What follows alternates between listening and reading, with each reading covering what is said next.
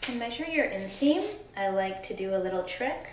Take the measuring tape and grab it at the 1-inch end.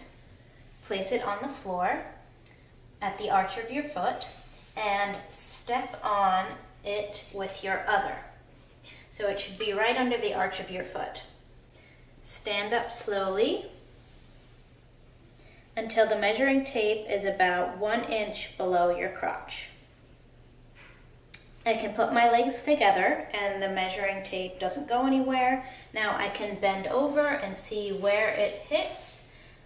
Right below my ankle bone, 24 inches, and that's my measurement.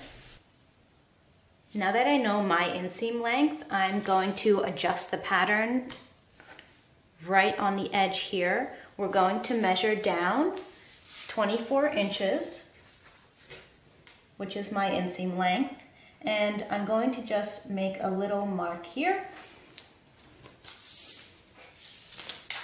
and the same on the other side.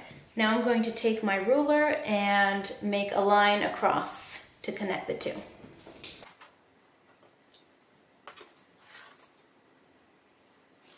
So now that I have this line, I need to add seam allowance on the bottom to fold under and stitch to make the hem.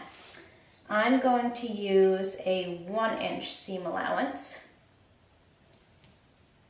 So I'm just adding 1 inch to the bottom of the pattern. So now I'm here at the ironing board and I'm just going to press the hem up and pin it so that it's easily sewn.